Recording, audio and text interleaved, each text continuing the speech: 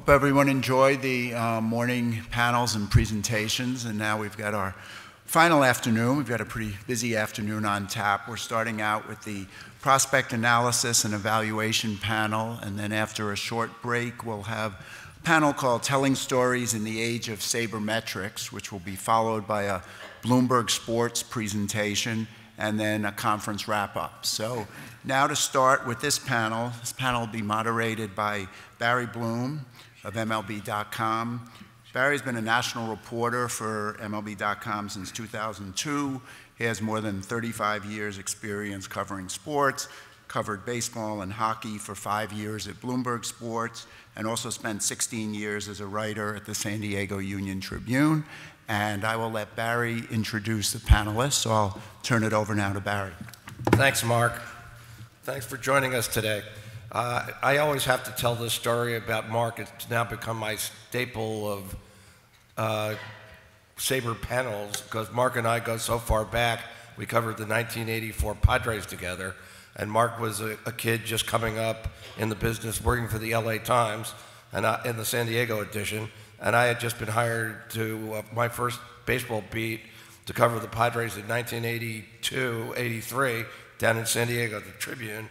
And we're on this road trip, and we have this whole game where Gossage is pitching, and he gets thrown out of the game.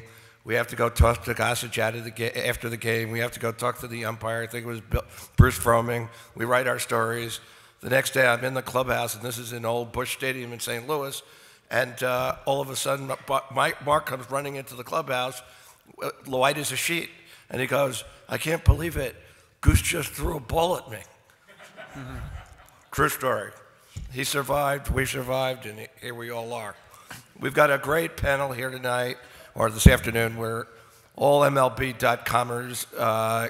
It's some of our best writers, particularly in this particular genre of prospects, minor leaguers. To my direct right is Bernie Pleskoff, who began with us a couple of years ago, and he's basically in his sort of fourth career iteration. It's amazing what he's done, but most recently became a scout, and he was a scout for the Houston Astros and the Seattle Mariners, and then he was writing for RotoWire, and we brought him on to give a scout's perspective to the site, and he's just done a tremendous job. To his right is Jonathan Mayo, and he's the minor league guru. He knows more about the minor leagues than I'll ever hope to know in 15 lifetimes. He's been with us. John, you've been there, what, since 2000, since the beginning? Since before advanced media. So before the beginning. I predate, yeah, since 1999. Okay, so he beat me by a year or two. So that's how far he goes back. And we're really lucky to have Jim Callis, who had over 20 years at Baseball America as executive editor, managing editor, worked for Stats Inc. He came on board last year to add his expertise to our site, which is really heavy on prospects and their development. And between the three of them, they just do a tremendous job at that part of the site. So I'm going to start this off by throwing this one out. And Bernie, you can start. The whole system has changed so much in the last 5 years, 10 years, since you were scouting, really. What do you see as the major changes that have been involved in scouting players at this point? Well, first of all, let me say thank you to Mark and Jacob and Vince from SABR, who do such a fabulous job. And I just hope you'll join me in giving them a round of applause for the fabulous job they do. They're the real unsung heroes that put this together. To answer your question, Barry, I think things have changed tremendously. And within even the last 5 years, and let me go over just a few. One of the most prominent changes that I have seen as a scout, which will affect the metrics, is the defensive shift. When you have pull hitters hitting into an infield with a first baseman, a second baseman, a second baseman, and a second baseman, it's going to be very, very tough to put the ball on the ground through that shift.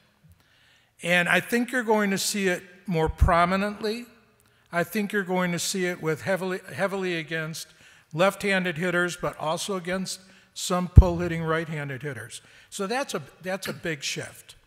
The second shift that I have seen is the massive size of our players, particularly pitchers.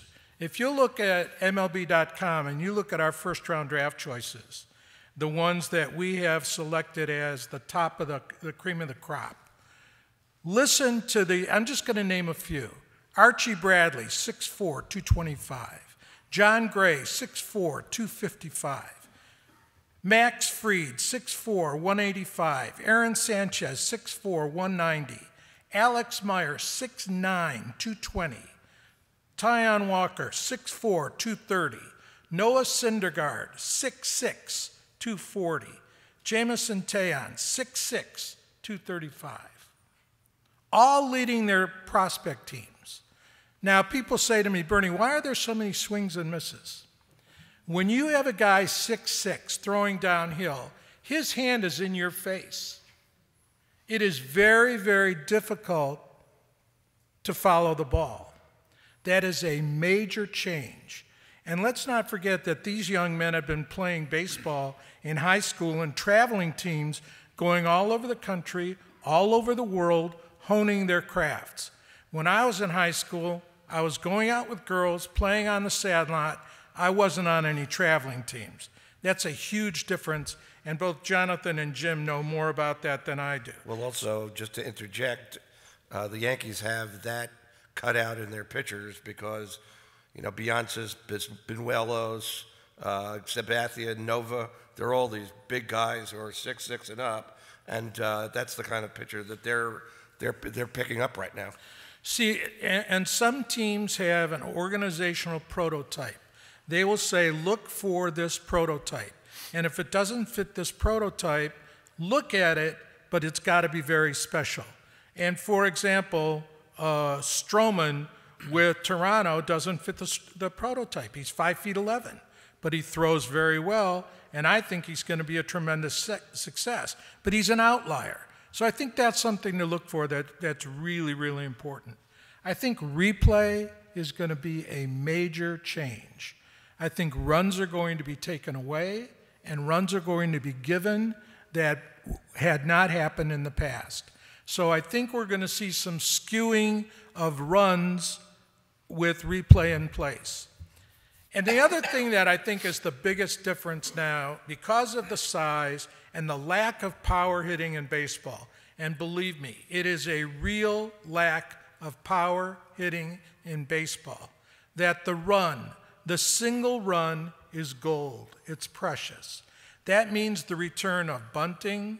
That means your fast guys are going to get on base, your Billy Hamilton prototype, your D. Gordon prototype, and as soon as they're on first base, they'll be on second base, they'll move along, it'll be the 59 Chicago White Sox, get them on, get them over, get them in. So that lack of power hitting is a major change, and that return to small ball, you'll see at least 1 to 2 to 3 guys per team that run and run well. And of course, there's the catcher interference rule, which I really don't know how that's going to play out. So that's it. Let me add in here, I've forgotten the introductions. I just wanted to add that all of us here have been SABR members either in the past or the present. Bernie and I are members of the local Phoenix chapter, so we're very proud of this organization and what this organization does and the people who are members and the people who run it. Guys down at the other end, you want to add your opinions on what do you think the major changes are, particularly in how you have to cover these things because, you know, you've been around it for so long. You want me to go first? Sure. First, I want to say that 1984 was my bar mitzvah year, just so it shows you. I'm a lot younger than these guys. Just wanted to point that out. Thank you. I'm here for you, Barry. Happy Purim, by the way. Yeah. How was the bar mitzvah? Yeah, it was very good. Yeah, I think, you know, more than anything, and I think Jim and I will probably end up kind of tag teaming on this, the proliferation of information that's out there that everyone has access to is really the biggest difference since even when I started just doing prospects only, which is about the last 11 years.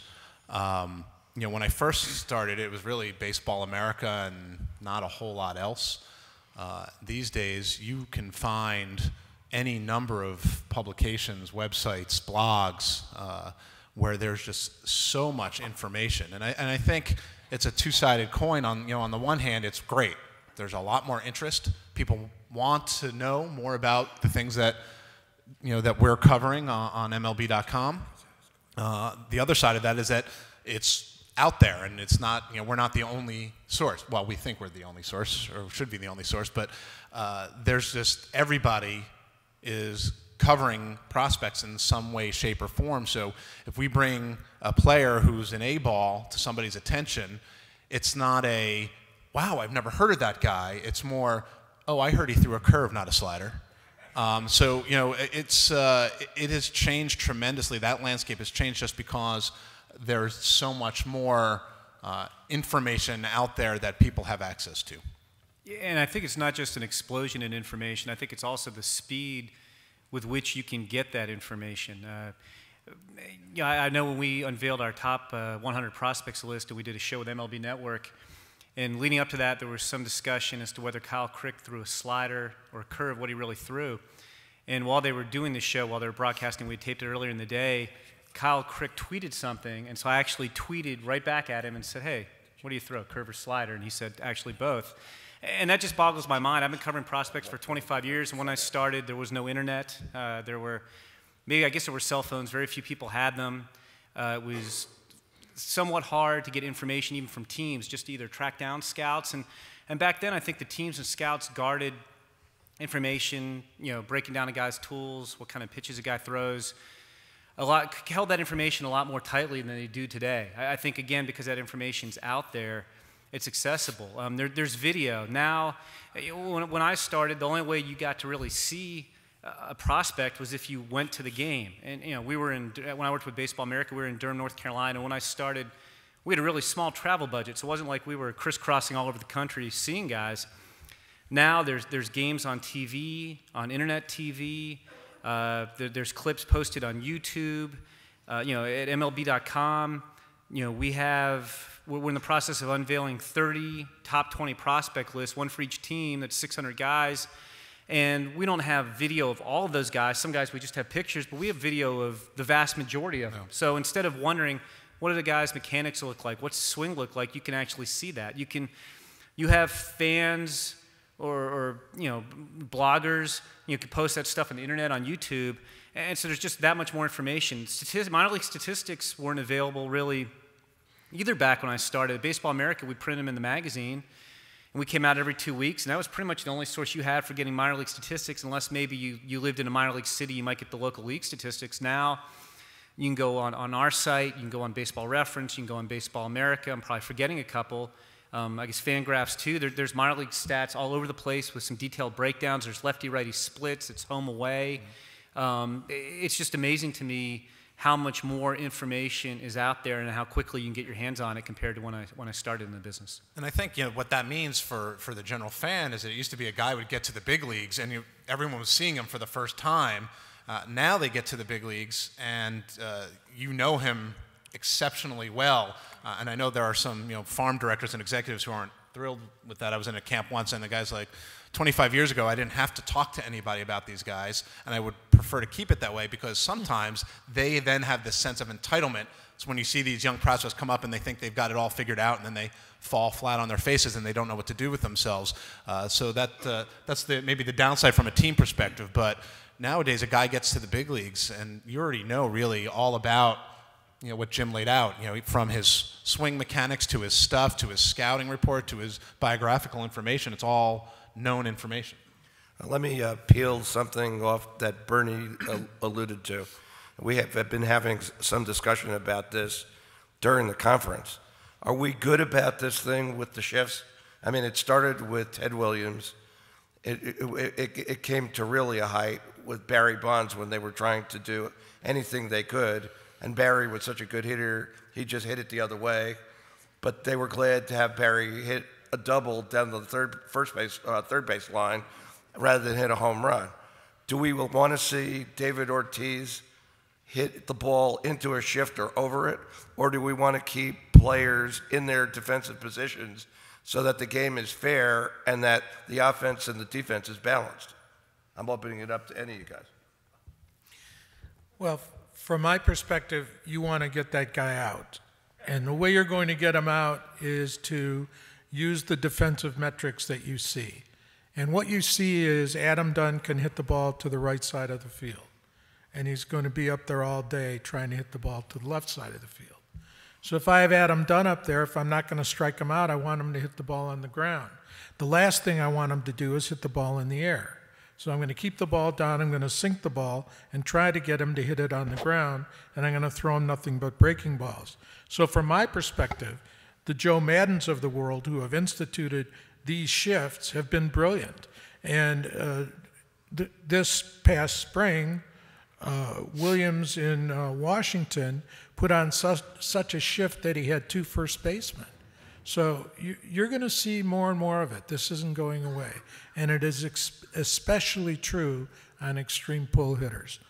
Jonathan and you know, Jim? I think I agree with you in general. I mean, the idea is to get hitters out. Otherwise, you just throw fastballs down the middle, you know, and have it be batting practice. But I think the danger that you can run into is that because there's so much more statistical information, and you have maybe you have guys stuff from college, his minor league numbers, and that all creates a certain profile for a guy that they sometimes can be pigeonholed into that guy. Now, it's up to that guy once they get to that level to outperform what that profile is. I just remember when I was much younger when Paul O'Neill first came up with the Cincinnati Reds, and he already had a reputation. Now, we didn't have that information because it's not like now, but if Paul O'Neill came up now and there was all this information about how he couldn't hit left-handed pitching at all, he came up and he was immediately put into a profile situation in Cincinnati when he was 23, however old he was when he came up. And then he went on to show that, yes, he wasn't great against left-handed pitching when he got to New York, but he was good enough to be an everyday right fielder. And I think the one danger with all of this information, this portfolio that gets built from their amateur days all the way up, is that there has to be some allowance for these guys to outgrow and make adjustments what that profile says. Hey, Jim, what is the most important statistical numbers you use to evaluate players? Well, when we're looking at prospects, I guess probably if I had to pick just one, I'd say strikeout to walk ratio is the one I look at a lot for both pitchers and hitters. For pitchers, it'll give you a sense as to, you know, you'll read about guys all the time who throw 95 miles an hour but maybe don't strike out a lot of guys, and that's a red flag. Or, you know, if a guy's got good stuff but he doesn't have a good strikeout to walk ratio, then that stuff, for whatever reason, isn't as effective as maybe it should be. And for hitters, you can have guys in the minor leagues who put up big numbers, but maybe they're striking out 4 or 5 times as much as they walk, which is a red flag that maybe they aren't going to do at the higher level. You know, the interesting thing, I think, with statistics and prospect evaluation is, again, they're so much more readily available than they were, you know, even 15 years ago. And I'll get emails or tweets or, thankfully not phone calls from fans saying, hey, for instance, Andrew Lambo's having this great year. Why don't you like him more? His numbers are terrific. And the thing is, it's a balance between statistics and tools, especially at the lower levels of the minors. I think the higher you rise up in the minor league system, the more weight you could put on statistics. But the lower ends of the minors, one example, in A-ball, especially in low class A, if you are a pitcher and you can you can locate your fastball where you want it. It doesn't have to be a big fastball. And you can maybe command a second pitch and throw it for strikes, like a breaking ball or changeable, whatever. Those guys tend to carve up low class A hitters, but often get exposed when they get to higher levels because their stuff isn't that good, but they can command the strike zone and the hitters can't at that level. Or you'll see sometimes, I was just talking about strikeouts and walks. I remember a few years ago, it was more than a few, talking to the Red Sox and Ben Cherington, who was the farm director at that point, about Tony Blanco, who was one of their better prospects. The system wasn't nearly as strong as it was now. And I think Tony Blanco had set a Gulf Coast League home run record, which is the lowest level of the U.S. minor league system in the Gulf Coast League and Arizona League.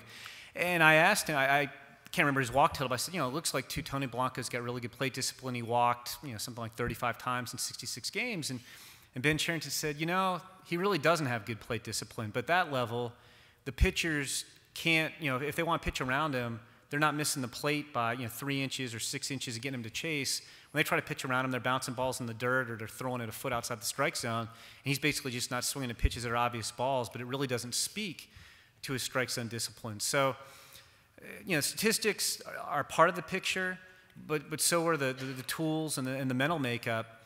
And it's, like I said, it's interesting that they're so much more readily available, and you can have them I could call them up on my smartphone right now. I could look up somebody's minor league stats if I wanted, but they're not the complete picture. You have to take the context into account, and probably the most important part of that context is the player's age relative to his league.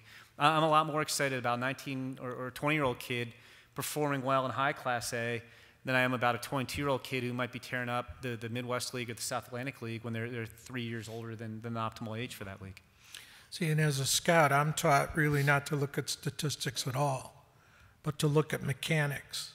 And as a matter of fact, I was taught that not only with my eyes, but my ears. When a player comes to the plate, close your eyes and listen to the ball off the bat. So it's not all stats, it's how he goes about his business. It's his mechanics that make him the player. So if you take, and not everybody likes chocolate or vanilla, and that's why they have chocolate and vanilla. What I like in a player is not going to be the same as Jonathan or Jim, and that's why everybody's different. So you take those statistics and you take what people like me observe and you put them together and you blend them together, and then you have a player. It's not all statistics and it's not all mechanics. That's really important. John, isn't it your position that all this information has made it harder to evaluate players to do your job? Well, I think it is because, I think Jim used the Andrew Lamb. I don't know why you got to hate on the Pirates, by the way. That's uncalled for. But that, with a player like that, it does make it more difficult because everyone has an opinion now, which is fine. I mean, I think it's just part and parcel with what we try to do now, but it does make it more difficult because people will be certain of what they've seen or read or analyzed if they're looking at statistics, and you can really dig down deep now. You could see what a guy hits with 2 strikes in the minor leagues. I mean, things like that weren't imaginable just a few short years ago. So they feel that they have a complete picture of every single player. So if you throw something out there or you rank a guy lower than they think he should be ranked based on this huge wealth of information that they have, you can't talk them off that ledge, and it becomes a he said, or he said, she said kind of thing where it's, well, this is what we think, and then they'll tell us that we're wrong, and that's pretty much the end of the conversation. But there's no real budging because there is often a sense that because they can look at stats, they can, even if they want, watch video, so they can try to combine the two things and form their own opinions. Bernie, when you were a scout, what did you look at when you evaluated a player? Well, there's several things, and I'm going to go over this very quickly. The first, and I go by what I was taught and my mentors. My mentor is now 92 years old. He's a scout for the Seattle Mariners, Bill Kearns, you may know the name. There's several things. First of all, can he play? And we sit here and we say every major league player can play. They can't all play.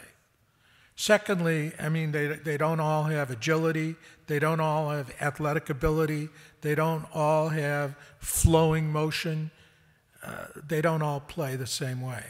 Second thing is, does he want to play? And I think that's probably the biggest question I look at. I want a guy on my team who wants to be there. And that's very obvious by the way he hustles, his heart, his soul. There are guys that have walked out to center field. I remember one very vividly. I would never want that on my team. The third thing is, can he play for us? And the fourth thing is, can we put him in our clubhouse? So those are the things that I look for. Now, if you're looking at a pitcher, you have grades, and I don't want to go into all of those things. If you hit 35 or more home runs, you're an 8 or an 80, and those are all-star players. If you can run 4.3 to first base, that's major league average. I saw 2.39s yesterday, but for me, 4.3 is passe. These guys are running 4.5 as an average. So when I see a 3.9 by a Hamilton, that's stellar. So there's lots of things you look for, but for me, it's can he play, does he want to play, and what's his heart like? And the most important thing, what are the observable tools? What do I see of the 5 tools that will take him to the next level?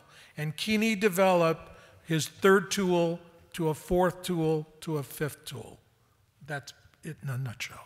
And I think, going down to the amateur level, because Jim and I spend a lot of time covering the draft, what's happened, especially in places like here, is that kids, they play baseball all year round, and that's all they do, and they play and play and play and play and play. And frankly, I'm not a fan of this.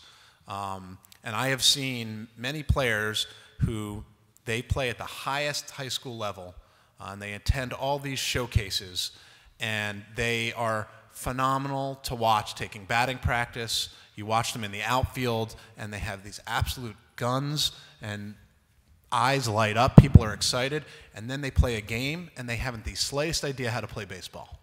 They're showcase players, practice players when we were kids, but they just, they're like robots, and they don't have that feel for the game so often. Now, sometimes, eventually, that can come, and if they have tremendous physical gifts, they can become big leaguers. But I have seen more and more, as people have become so specialized, that you see these kids who really don't have that feel for the game that, that Bernie's not the only scout who would say that don't have that feel for the game. I think one of the positives about the showcase circuit, and there are some negatives, but one of the positives about it is, for doing our job, is you get a much better sense of how guys perform against top competition. I mean, you talk to scouts, and 20 years ago, before you had the area code games and East Coast Pro Showcase and the Under Armour All-America Classic and the Perfect Game All-America Game and the Perfect Game World Wood Bat Championships in Jupiter and the National Showcase and on and on and on. There might be all over the country a good high school player, and you're trying to get a sense of how good he really is. You might be interested in a high school pitcher, and he might face, if you're lucky, 1 or 2 hitters in his area who are pro-caliber hitters at that level. You're like, for instance, this year, I'll give you a perfect example. Probably the best high school pitcher in the draft this year is a kid named Tyler Kolick, who's from Shepherd High School in Texas. It's about an hour away from Houston. Well, Shepherd is a 2A high school, which is the 2nd lowest classification in Texas. I think his graduating class probably got under 100 people in it.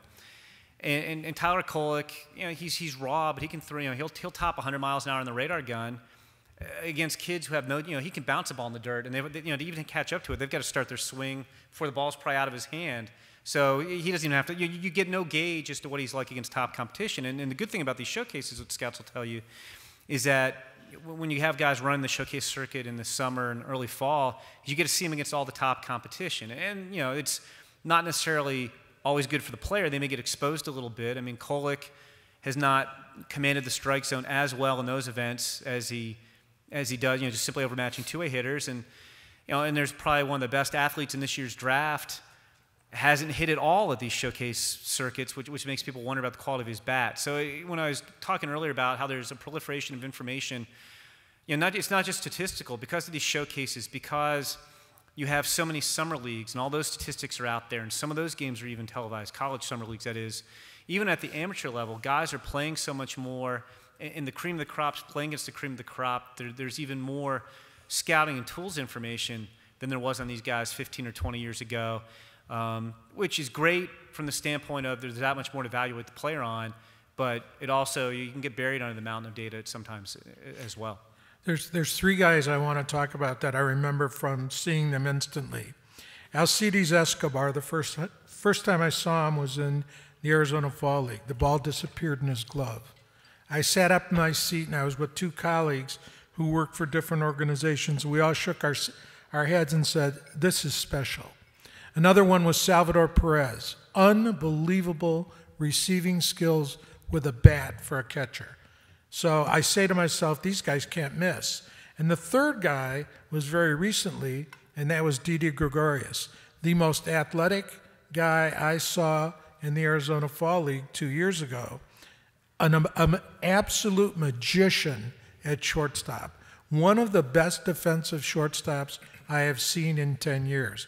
But now we've got a group of 6 or 7 or 8 shortstops who are equal to Gregorius, and that's what you're seeing. You're seeing these defensive wizards who are going to have to hit to stay. But the talent is amazing. Let's talk about the people that you've seen, the players you've seen this spring. Jim, I know you're just starting your run around Major League Baseball camps, but you follow it from afar, and you've been doing top 20 lists. Who are your favorites, and who are not?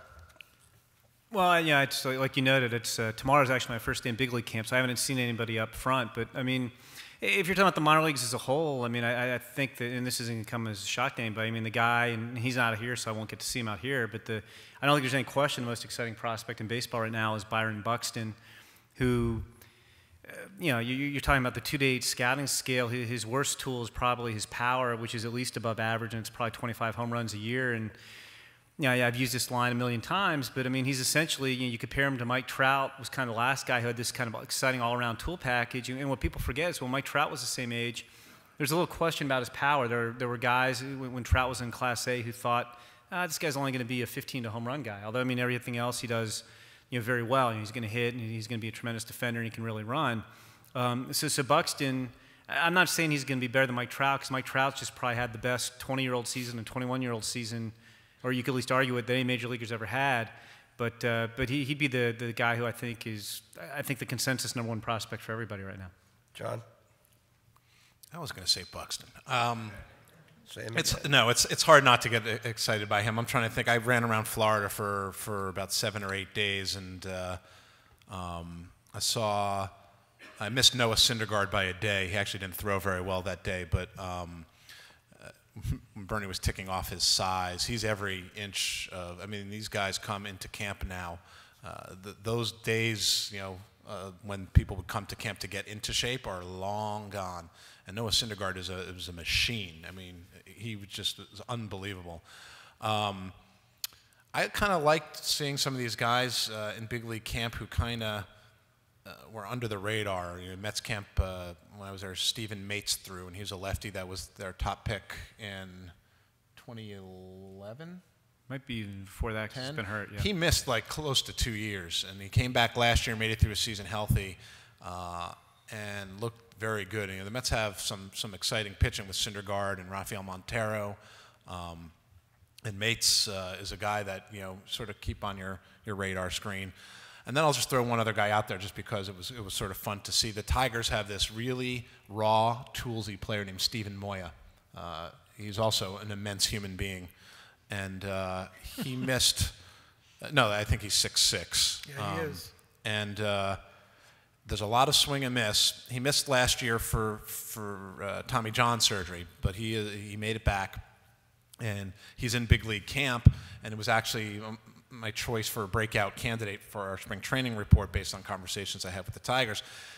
It's not often when you're watching batting practice on a big league field in spring training and the coaching staff behind the cage is laughing, like audibly giggling because they're watching this guy take batting practice. It was that impressive. And he, Lakeland, where the Tigers have spring training, it's not like a particularly good place for hitters to hit. The Florida State League in general is terrible. He hit a ball. They have light towers behind the fences, a good, 50 feet at least behind the fences. Right center field, 3/4 of the way up the light tower, bounced 2 off of the light tower. Like, it's the kind of thing where other players stop what they're doing and look it up. Now, will he hit enough to tap into that power? That's the big question, but I'm looking forward to finding out. I'm going to give you several that I saw in Florida, and of course I've seen all the Cubs here, and we've talked about all the Cubs infinitum, so I don't want to talk about the Cubs because I think everybody knows about them. There's a pitcher for the Cardinals, left-handed pitcher named Tom Cooney. I want you to remember that name. As if the Cardinals don't have enough pitching, this guy is unbelievable. Tom Cooney. The best player I saw in Florida, bar none, was Carlos Correa, the Houston Astros shortstop, who I think could outgrow shortstop, but this guy is like a six-tool player, with his sixth tool being his heart. He is a terrific ball player. I did see Syndergaard's bad start, and Noah Syndergaard is going to be a monster on the mound. He had a bad start because he couldn't command his fastball. And the reason he didn't command his fastball is because when you're throwing, you have to shake hands with the catcher. And when you stop short, the ball's going to elevate, and he got hit. Whenever you see a pitcher not finishing his pitches, he's going to get hit, or if he falls off the mound. Syndergaard had a bad day. A couple other names to remember. Jonathan Scope, I think, is going to be at second base for Baltimore before the season is out. He has improved tremendously since I've seen him. He is a barrel of the bat hitter now. Baltimore Orioles offense is incredible. The Baltimore Orioles offense is incredible, 1 through 9. Henry Uridia, the left-handed designated hitter, and the guy who had the best spring that I saw game after game after game was Nick Markakis. He gained 40 pounds, upper body strength. He looked awesome to me. A lot of good guys out there, so I also saw Stephen Mason. He's on my list. That's funny. So I think it's going to be a fantastic season. These next 10 days I will be here in Phoenix watching the Phoenix spring training. Well, I know you didn't want to talk about the Cubs, but I have to ask, is among all these kids that they're projecting out over the next few years, is Baez the best of them? Yes, and Chris Bryant is 1A. Chris Bryant hits the longest home runs I've ever seen, the highest. He's also going to strike out a lot, and I don't think he's going to end up at third base. I think he's going to be a right fielder. As I see it happening, Baez is going to be their shortstop. Somebody's going to play second. It could be Alcantara. Almora is fabulous in center field. Van de Bosch at first base. They've got it all. I mean, their position players are going to be stellar. I'd like to hear what my colleagues have to say, but there isn't one of them. I think there might be one who's an outlier, but the rest of Soler might be a little bit behind the rest of them. A little bit. There's more of a question mark. Yeah, and I think it's conditioning, Jonathan. I think if he stays in shape and gets in shape, he'll be okay. And effort. I mean, that's the one thing that's been called into question with him. Yeah, they're pretty good. I mean, not only does Bryant hit those majestic shots, but his power is to all fields, and it's his ability to hit the ball out the other way is unbelievable, especially given his setup at the plate. I think it doesn't look like he should be able to do it, and yet he does. I'm not sure that Baez ends up at short, but that's some of that may be personnel-wise, and some of that might be dependent on what they want to do with him. But I still like the idea of moving him to third and Bryant to right field. Yeah. But I was in Cubs camp yesterday, and I think he's actually going to see more time at second once he goes back down to the minors, just so he can be ready to play there should the need arise. It would be a waste of what's a very good throwing arm, but I think all those guys are legitimate. The only thing that'll come into question is their pitching, and they don't have as much of that in the system. So Jim, for Cub fans who are wringing their hands because the team hasn't won a World Series since 1908, how far is this team away as you pick apart what they're doing with their minor league system? Well, I think they're doing the right things. I mean, I think they're going to be good, and I think they're going to be a playoff team in the near future. What happens when you get to 3 rounds of playoffs? There's some luck involved too. So I'm not going to go out on a limb and say they're going to win the World Series in 2018, but I think they will contend. And I'm actually bullish on some of their pitchers too. I think C.J. Edwards has one of the most electric fastballs in the minor leagues. I think Pierce Johnson's a guy who gets overlooked a little bit, but I think those are 2 guys who could pitch at the front of their rotation a couple years down the road. I think the initial reports on Aradis Vizcaíno are very positive after he's missed the last 2 years with Tommy John surgery and then a follow-up surgery to clean up some scar tissue. It wouldn't surprise me at all if Vizcaíno is closing for them by mid-season.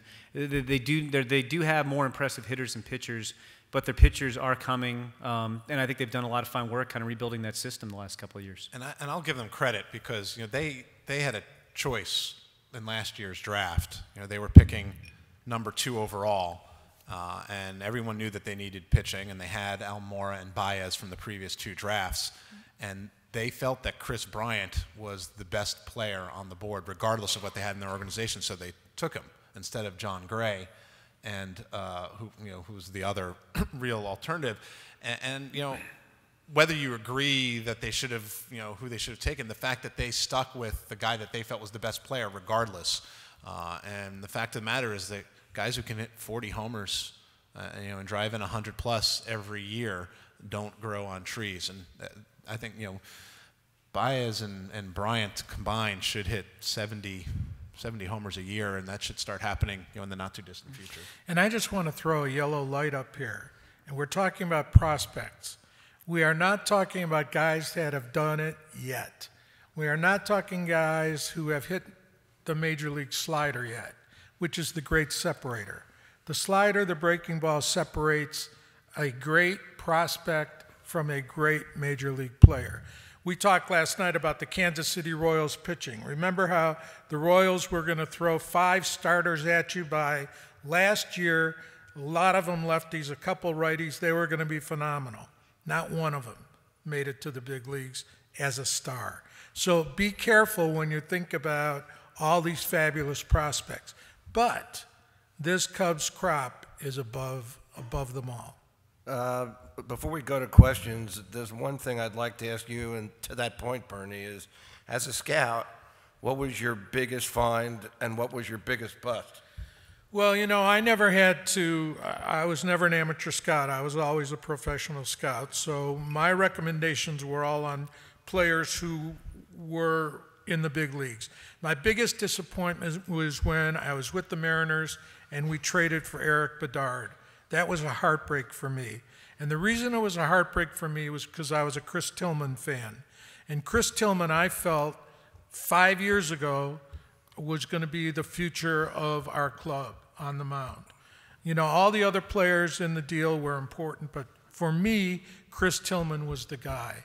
So we all screamed, we all hollered, but the general manager felt we are Eric Bedard away from the World Series. Well, as you know, Eric Bedard did not pitch well, got hurt, got a pain in the butt, could not pitch under pressure at that time, and the general manager lost his job.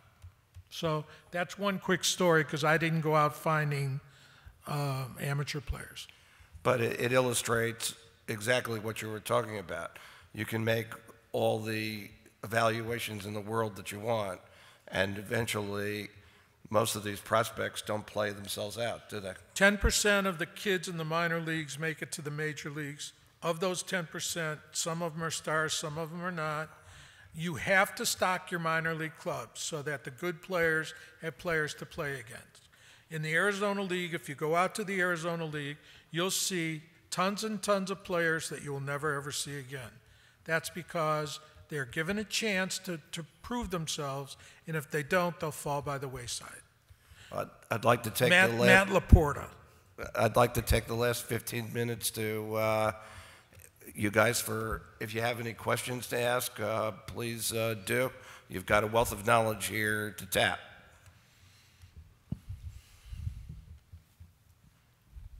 Hey, I just wanted to hear your opinion on someone you think is a sleeper in terms of prospect valuation, either someone who is highly valued and you still think they're undervalued, or someone who maybe was on the fringe of top 100 prospect and you think they'll be able to make the jump this year. 2 guys who jump out for me, actually both pitch for the Royals. One of whom is Sean Manaea, who would have been a very high draft pick last year, but had hip issues, which turned into shoulder issues, and he never really showed the stuff he'd shown the summer before. And he went in the supplemental first round, and he didn't make our top 100 prospect list. I think both Jonathan and I liked him a lot, kind of want to see him healthy for an extended period of time before we put him on the top 100 prospect list, but I think he's a guy who could definitely do that. And another guy who's in that system, he's got a very good arm, and he gets overshadowed, I think, because he was in Class A last year, is Miguel Almonte. Is a right-hander who's got a very good arm. And those were the first 2 guys I thought of when you said guys who maybe can make the top 100 this year who just missed. I think they both were kind of in the running, and I think they're both going to be, it could be pretty high up on the top 100 next year. I'll throw out 2 more, and I don't know if I can speak for Jim necessarily, but we each split up our team, the team top 20s that we're doing. So those are the guys that are kind of fresher in my mind right now. One is Jorge Polanco of the Minnesota Twins. He's played both second and short, but he's really a second baseman. He can really hit, and I think he's going to hit his way to the big leagues and be a really, he'll be actually a decent defender at second, but he's going to be a good everyday hitter. And then I think I will go to the Pirates list and go with a guy who got a lot of attention early just because of the amount of money he got to sign out of Mexico, and that's Luis Heredia. And then he showed up last spring with a medical condition called being fat. He just was horrifically out of shape and threw like he was really out of shape, and his velocity backed up, and he just was not the guy who had looked so sharp. He's really, really young, and he came to camp this year. He finally bought into the conditioning, and he's in really good shape, and I think he needs to go out now and show that he is the guy that he was a couple of years ago when he was first starting out, but I think he's a guy who could make a big leap forward. I'm going to give you two names that one of them is not a prospect. He's been around, but he hasn't played. His name is Mark Krause. He was traded by the Diamondbacks to the Houston Astros. The guy will platoon against left-handed pitching, and he can hit. The other one is Jesus Aguilar of the Cleveland Indians, first baseman who I think will be up in the last third of the season because they will want his power. Those are the two guys. Aguilar is a prospect. Let me interject. What do you guys think of Gregory Blanco? Yeah, Polanco. Of the Pirates, and whether or not he's going to make the team or not? I don't know that he'll make the team coming out of spring training, but you'll see him at some point. He's the real deal. Yeah, he won't make the team out of spring training for a host of reasons, but I could see him by midseason, and that would give the Pirates 3 center fielders defensively, so a ball is never going to drop in that outfield. But he is legitimate, and talk about a guy who is, you see him up close. He's another big dude, 6'5", and just unbelievably athletic. This. Yeah. Bernie said that he saw 2 3.9s the other day. Who was the other one? D. Gordon. D. Gordon and Billy Hamilton, 3.9. Gordon may have been 3.8. It may have been a tad late. It was on a bunt. No chance. I saw Gordon steal second on the throwback to the pitcher, by the way. That's what you're talking about.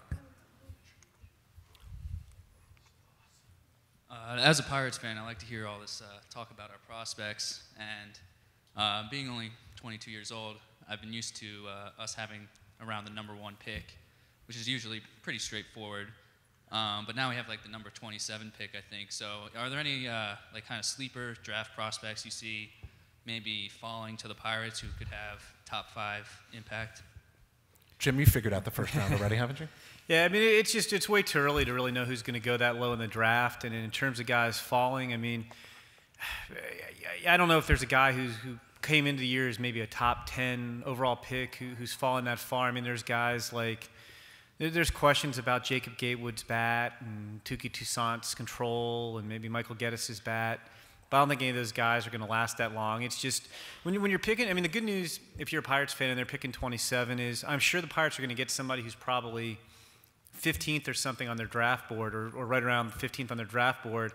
But if you ask the Pirates that question, they'll probably tell you the same thing, but they'll say, we don't know who that guy's going to be yet. You know, you just don't know until the teams take the guy. So when you're picking at the bottom of the first round, you usually get a player you have ranked higher than your draft slot. But at this point, it's too early to say this specific guy's falling, could fall in their lap. We don't even really know much about signability of guys yet. But the nice thing is they're picking 27th instead of 2nd or 3rd this year. And you know, and one of the things that's changed is with the new draft rules is that a guy's not going to fall to them that they can then spend money on. Well, they can, but that would blow up their entire draft because they're much more limited.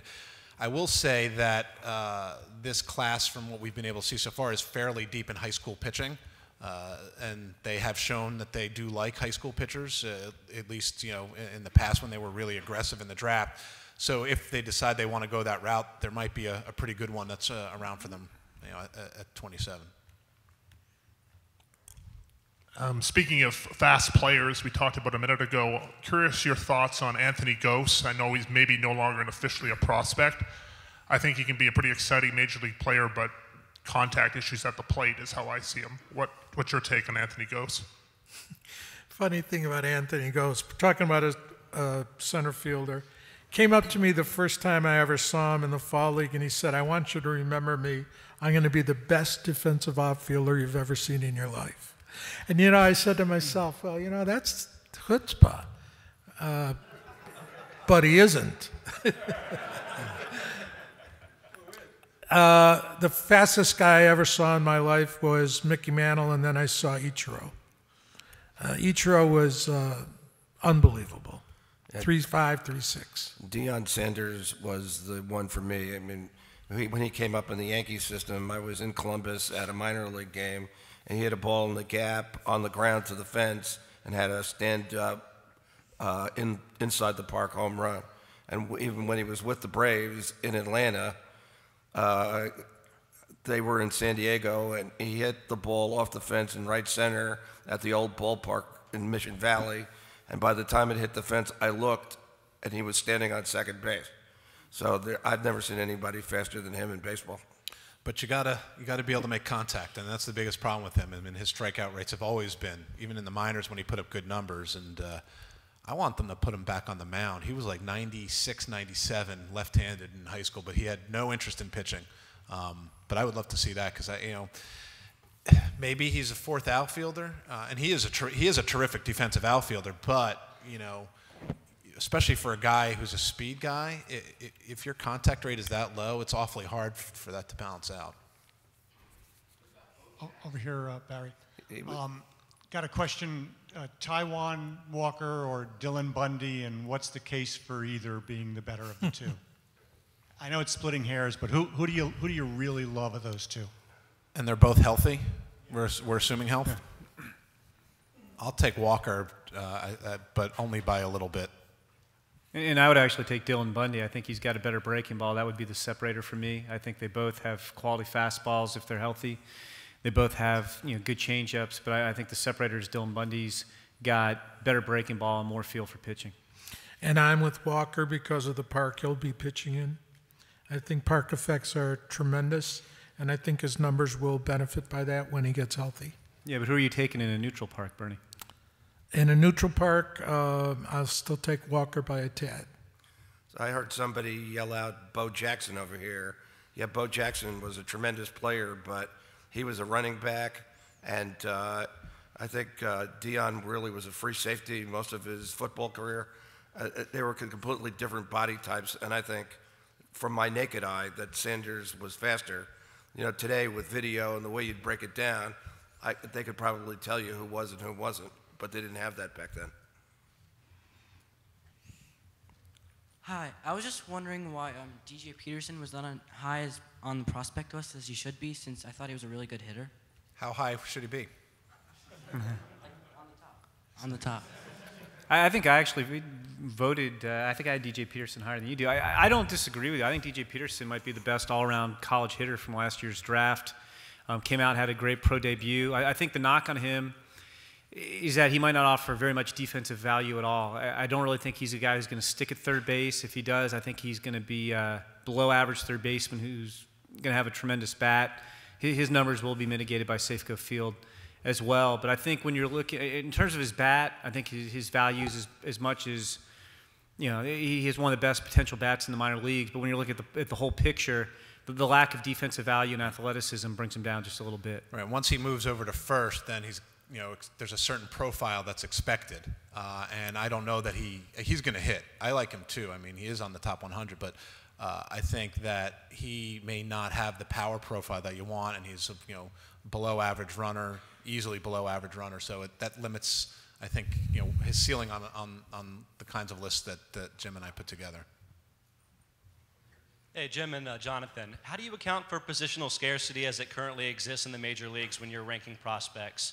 One of the bigger differences I've noticed between top 100 lists is that some people place a lot of emphasis on shortstops right now, maybe because the major league shortstop is a little weak compared to previous eras. Do you adjust for that at all? I think that we have a lot of shortstops on our list because there are a lot of good shortstops.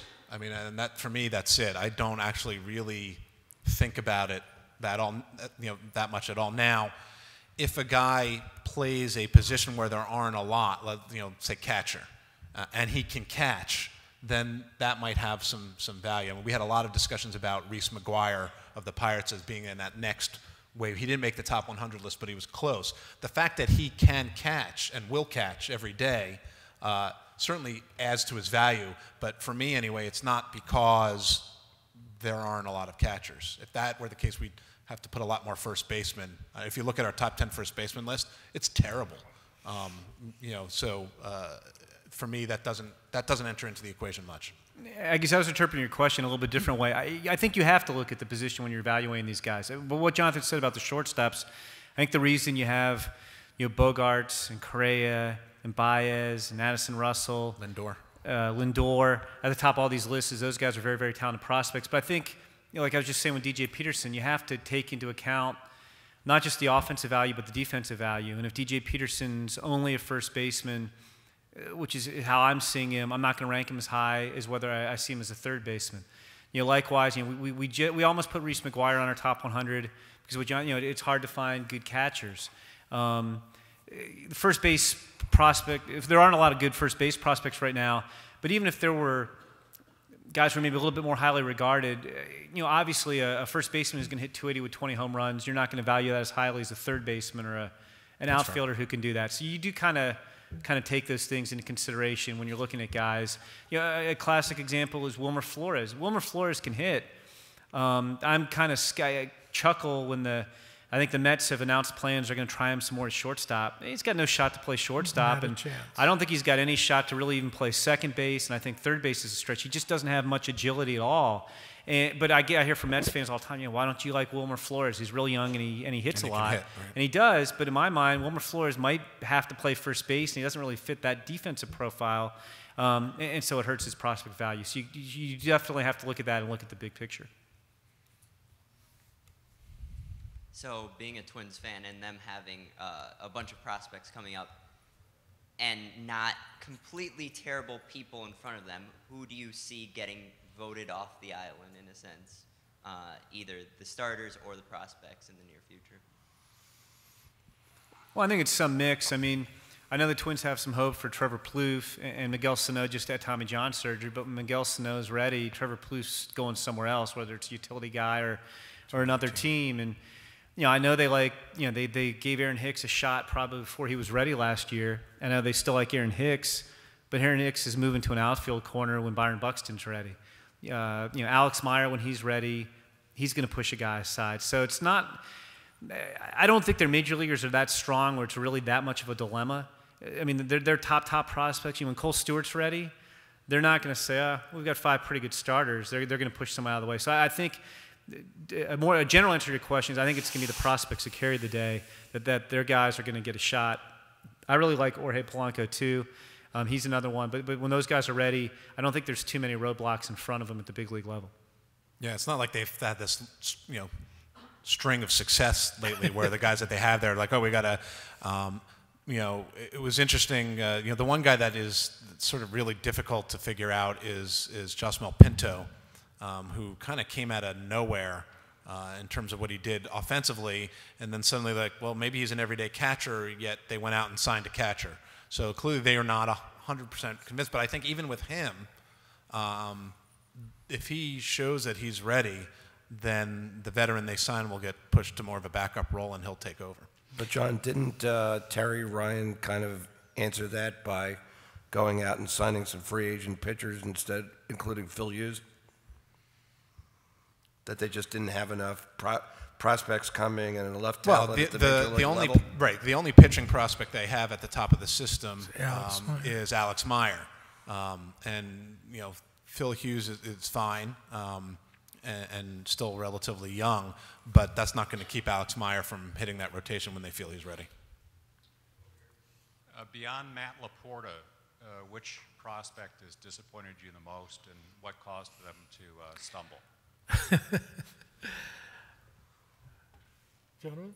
Who's the big Matt Laporta fan? Yeah, which one of us was the most disappointed in Matt Laporta? I was. You were. Yeah. Chris Lubansky, 2003 first-round pick of the Kansas City Royals. And he was a Northeast kid, sort of the same kind of deal as Mike Trout, except not good.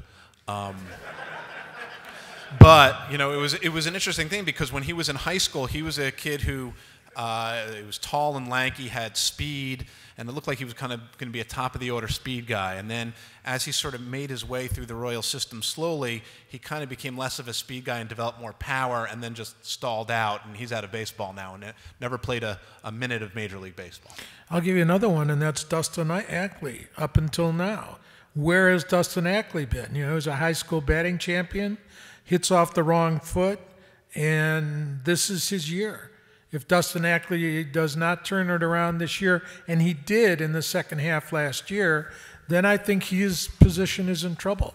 So he's one that all those Montgomery, all those pitchers for the Kansas City Royals, they all blew up. So that's what 4 or 5 guys that we can look at that really never made it. So I guess my point was, being a high draft pick does not guarantee success. And clearly, Matt Laporta is the poster boy for me. Because guess where I saw him play the most recently? In the Arizona League this summer on rehab. Well, Montero, too, the catcher in the same organization. Montero, yeah. Yeah, the Yankees put a lot of effort into him. He never developed as a catcher. And they made the trade from hell right now with him for Pineda. Pineda still hasn't pitched in the major leagues, and they're hoping they're going to do it, you know, this year and maybe make the rotation. But so far, both of those guys have been huge busts. I think every team can boast of their misses. There's always miss. Jim, you have a favorite? Yeah, I was going to say the 2 guys who jumped to mind for me. Montero's a good one because I didn't think I never thought he was a catcher, but I didn't think he was going to hit. But the 2 guys who jumped to mind for me were Sean Burroughs, who great swing, hitting the minors. I mean, the question, you know, the scouts always tell you, you know, power's the last tool to develop. And it never developed for him, and he got to the big leagues, and pitchers just pounded him, and he couldn't adjust. And I thought I would have thought he would have had a longer career. And the other guy is Ruben Rivera, who, when he was in the minors, looked like he was going to be this 5-tool, can't-miss type of guy. And I don't think his makeup was real strong. I think that worked against him. But, I mean, from a physical standpoint, he had the tools to be great, and it just didn't happen. And it can go on and on. There's a lot of them. And also to your point about the draft picks, the Padres haven't had a first-round draft pick to make the team since Kevin McReynolds back in 1980. So, I mean, sometimes the picks further down in the draft are the ones that develop. Trevor Bauer. Trevor Bauer recently. There's a very recent case. I'm not giving up on him yet. I don't know a lot of people aren't, but I'm close. Yeah. Just kind of following up on that, are there organizations you think that do a better job or worse job of developing players? And do you kind of factor that in when you're looking at a guy and seeing his strengths and weaknesses? I factored in a little bit. I mean, like, for instance, the Cardinals are doing a great job, I think, with both hitters and pitchers. The Rays get a lot of credit for pitchers. The Giants have done a lot of good things with pitchers.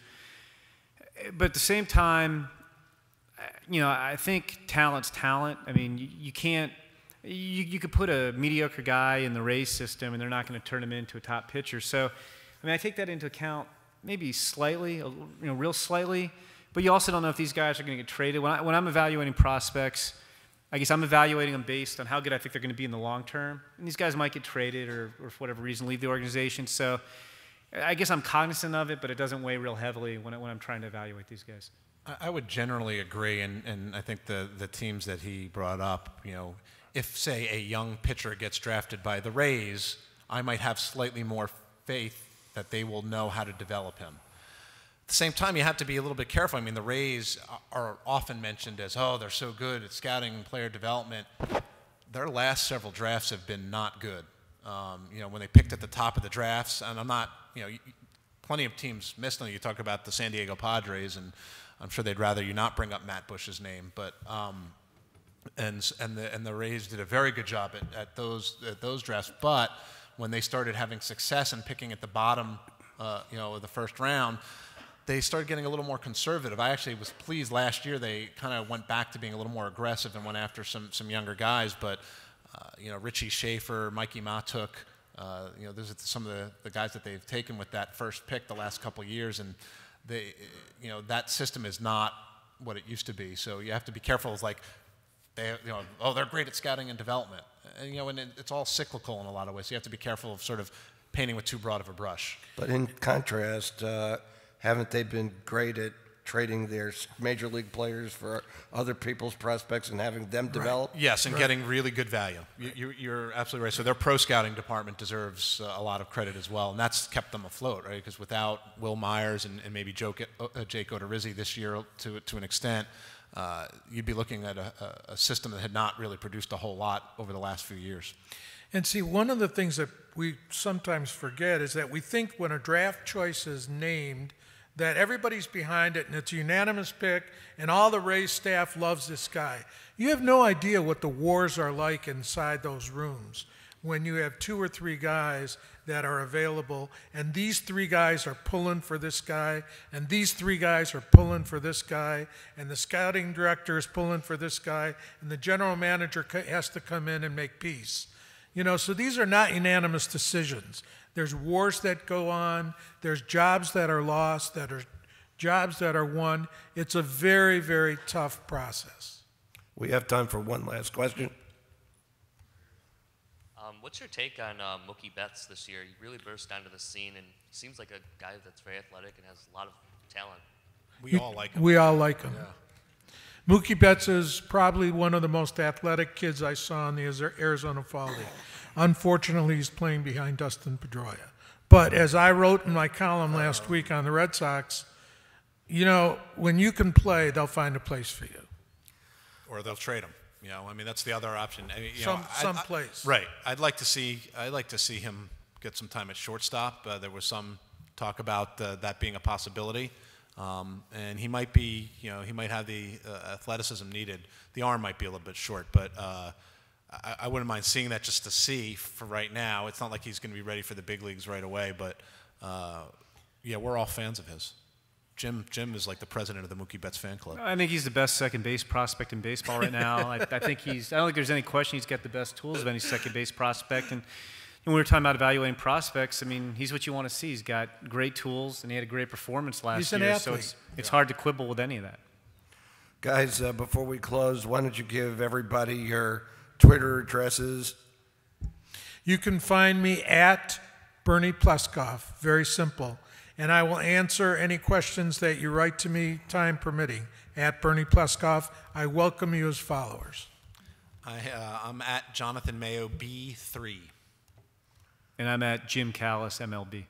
And I'm Boomski, at Boomski, Boomskie. Don't ask why. Thank you very much for coming.